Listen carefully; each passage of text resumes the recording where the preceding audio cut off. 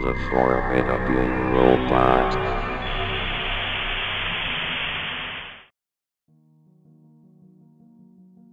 I'm a single father with 2 children.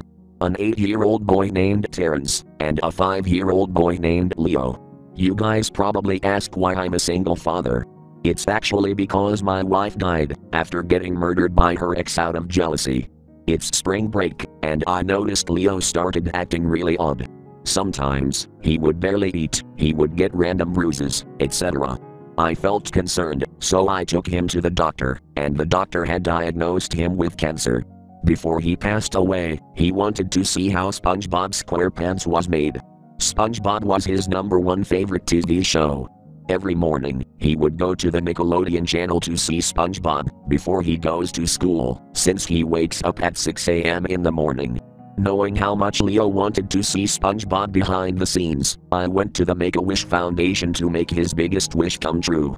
We went to South Korea to visit the Rough Draft Studios to see how SpongeBob was animated, and then visited the Nickelodeon Animation Studio to see how they voiced the characters, made the storyboard, etc.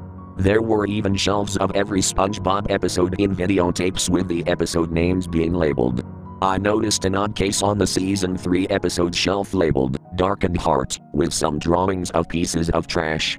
I asked them about that, and they said that it was an episode made to spread awareness about the ocean, and how we should be more careful about pollution in the sea, but the writers took the wrong turn, and went too far to the point where it was deemed too dark to be aired and released. I thought that it probably wouldn't be as dark as they said, right? I learned the truth the hard way. In case it was true, I decided to watch it alone to avoid traumatizing anybody wanting to join me. Luckily, I found a room with a TV and a built-in DVD player. Now I can watch the episode, while Leo and Terrence are in the middle of a SpongeBob behind-the-scenes tour. After I put the DVD in, the SpongeBob episode started, and so did my journey of the pollution episode that will soon pollute my innocence. We were greeted with the same old intro from every SpongeBob episode. We got the talking pirate in a painting, SpongeBob playing the recorder on his nose, and the title card of, you guessed it, Darkened Heart. Because everything looked normal, I thought it was just a silly joke to scare me, and that in reality, the episode just suffered the same fate as The Sponge Who Could Fly, but with no plan to air on TV. Maybe it was exclusive to an aquarium, or part of a perk if you donate to some ocean charity. Man, I was wrong. It started off outside, zooming into SpongeBob's pineapple, and fading into his bedroom. Inside, SpongeBob seems to be shaking in fear, with his eyes closed, like he was having a nightmare. Some videos like the Boston Tea Party, an oil spill, and a sea turtle choking on one part of a 6-pack ring, appear for a couple seconds. He woke up before his alarm went off, and after a couple of seconds when he looks at his clock, the 745 horn wake him up grand alarm clock, or what SpongeBob calls, alarmy, goes off while his face looked like he was looking outside a window at a car on a highway. He felt like he was in a strong windy blizzard climbing up a mountain, using all his grip to avoid getting blown away to turn off his alarm. Soon, SpongeBob felt relieved that it was all just a nightmare, and he continued his life like nothing happened. Changing into his clothes and going on a walk to his favorite job, the Krusty Krab. He noticed Mr. Krabs outside, next to lots of floating trash, from water bottles to pitchers of milk. He has buckets of paint and some tubes of glue with him.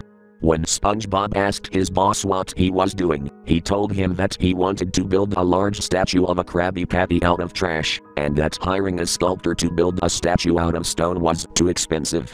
SpongeBob walks in and notices customers arguing about random objects inside their Krabby Patties. One said that a bottle cap was inside his burger. Another said that they had a whole slipper inside. A customer was mumbling unintelligibly with his mouth closed.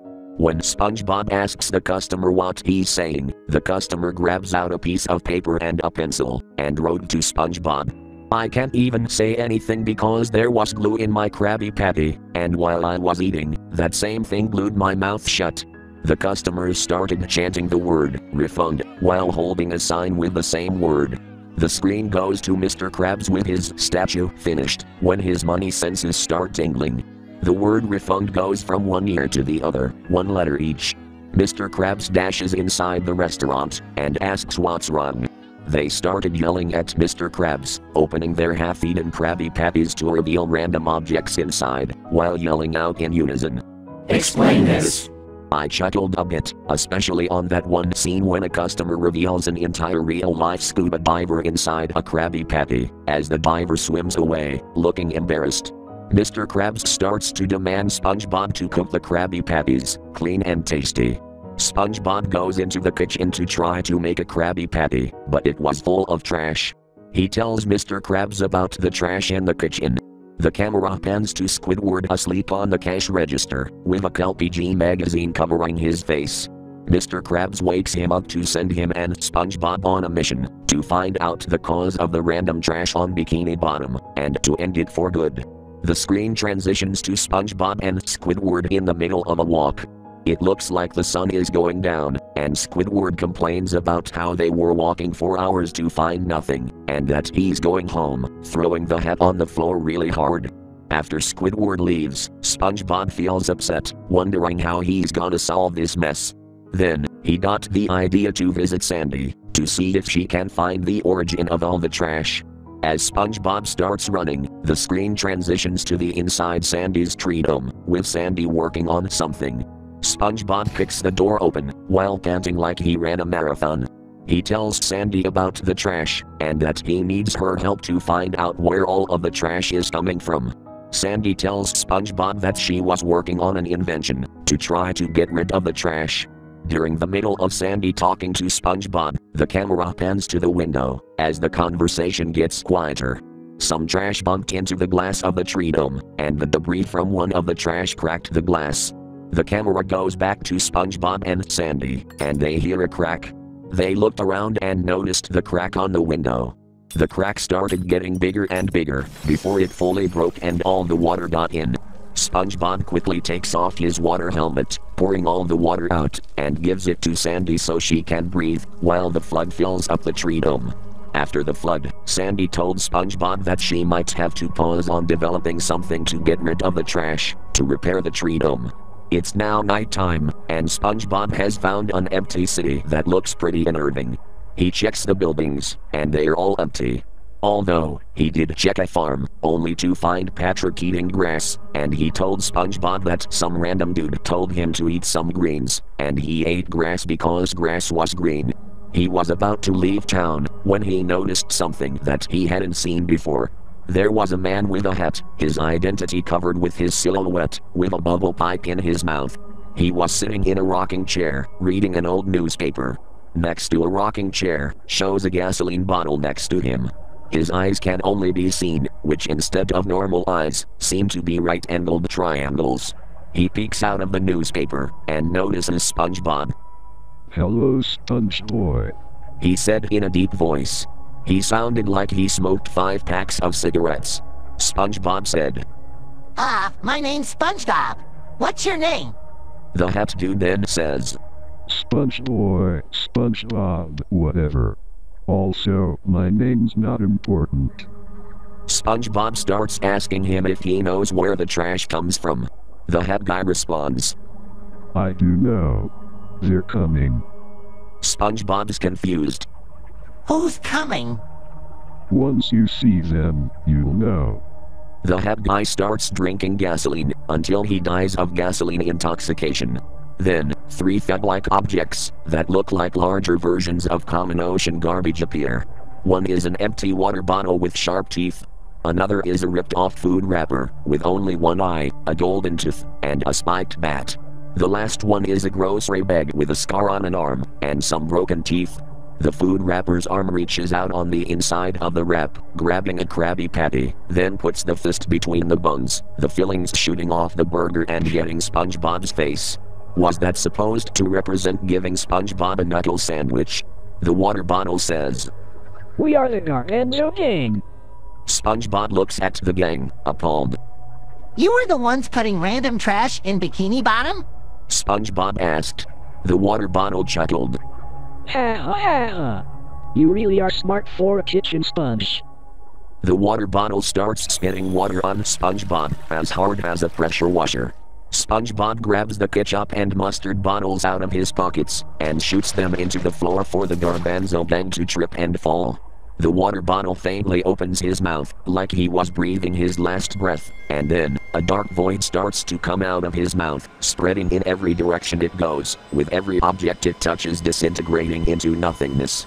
SpongeBob sprints back into the city he lived in, but it's empty. No people, no nothing. Just houses. The void starts catching up, and corners SpongeBob. He starts to hallucinate his friends getting harmed by the trash. SpongeBob clenches his teeth and screams in agony.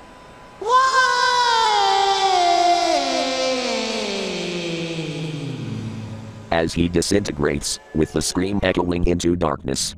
The screen fades into SpongeBob facing away, crying in the corner while sitting down. Some messages appear saying, 8 by 3 million tons of plastic are dumped into the ocean.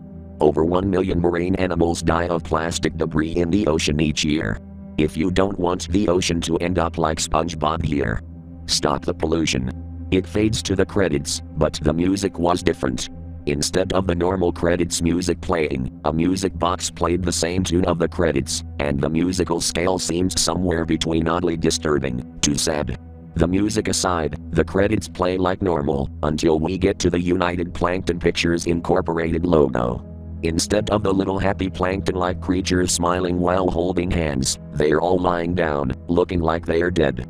There were some piles of plastic somewhere between them, and in front of all the creatures, there's a small shadow of the Garbanzo gang. Then it faded to the Nickelodeon logo. I was disturbed, yet surprised.